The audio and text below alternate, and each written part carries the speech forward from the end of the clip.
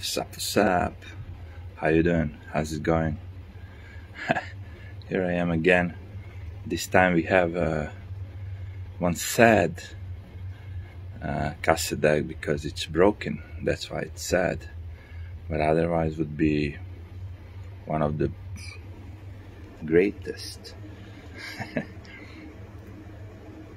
As you can see, Denon DRM-44HX.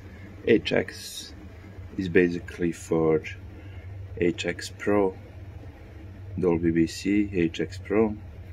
So that would be kinda, I mean, something that was at that time very important because this was the top model. They did have one model below. It was 33HX, but we'll talk about it in a moment. What is the problem with this one? Well, I cannot basically put the tape inside. It will, if I put a tape inside, any kind of tape, I cannot close the door. If I remove it, the door would be closed. So even if I manage to put somehow tape in the deck, nothing would happen. When you press play, you see it just starts spinning and that's it. You could hear the sound, but nothing is going on. So it's broken, and you can see that it doesn't look very good. Actually, it looks bad. Look at this big dent here. But hey, what was my intention with this cassette deck? Because I knew that it was broken when I bought it. All I wanted it to work is this monitor tape button, so I can put my computer output as an input, and then I have a beautiful peak meters dancing around. Maybe I can demonstrate that. Let me hold on a second. Here, now you can see it. So I would just, use it because I like this LED. I mean, I like some others more, but this one is totally fine. But I got some other cassette deck for that, so I don't need this one anymore for that purpose. And I just decided, like, let's take one more video about this very, very old Denon closed loop dual capstan, which is very nice. You can still see that the heads are pretty much in very good condition, and capstan are, the left one is actually nice. Look at this. Look at that, man. Huh? It doesn't look so bad at all. I've seen much worse. Alright. And this green light is very nice. Backlight. So, what can I say? I'm sad because it doesn't work properly. It has one unique thing, which I like. It's direct drive. Of course, 3-head, silent mechanism, but also direct drive motor. That's a good thing for cassette decks. Very good thing to have, because you don't have to worry about your tape speed. Let's see. You can see it has a counter reset, memory stop. It will stop on 0. Auto tuning, start, memory reference, HxPro, Dolby BC and MPX filter, of course monitor tape button, and it will of course tell you what you're listening right now. There is an output level and phones level. So what's interesting,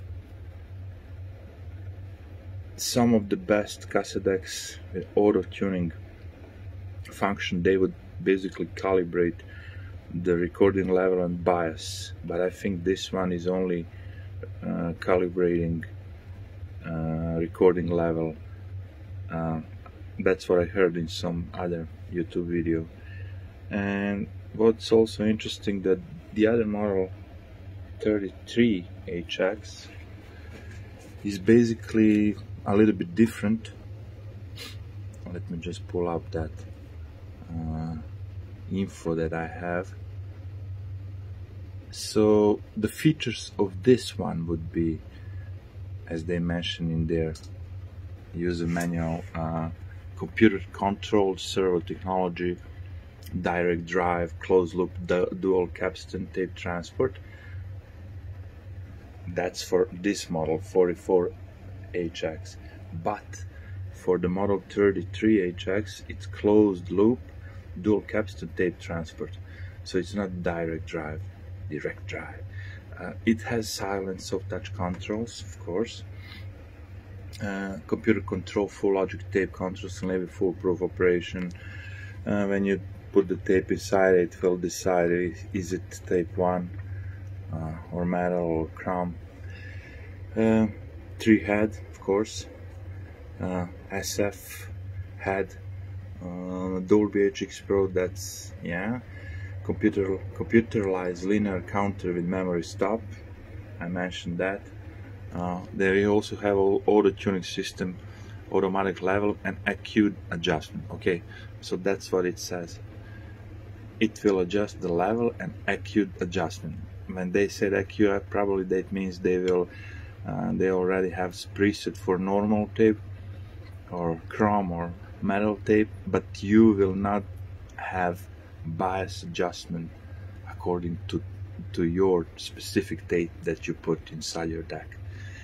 However, which is very interesting, you have a knob on the model 33HX.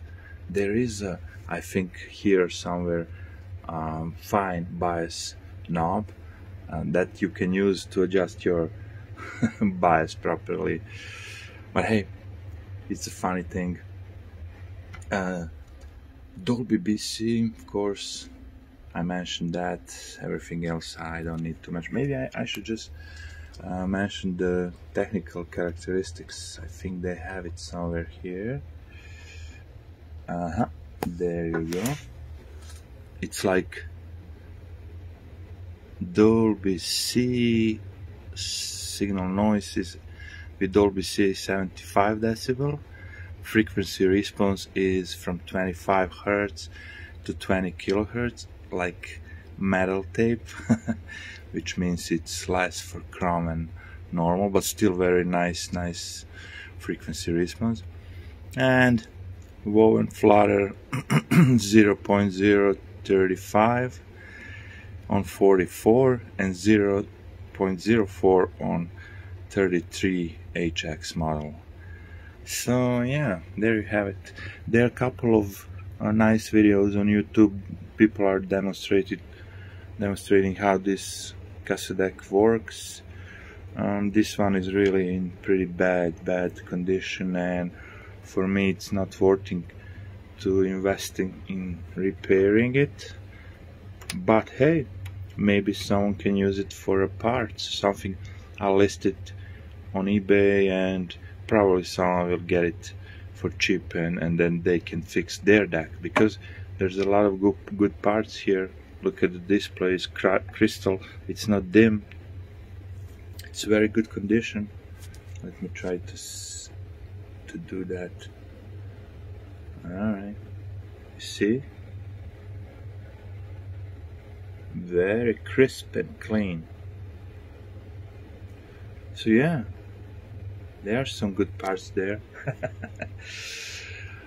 Anyway, before it goes out from my home, I just decided to make one, like a 10 minutes video about this great cassette decks.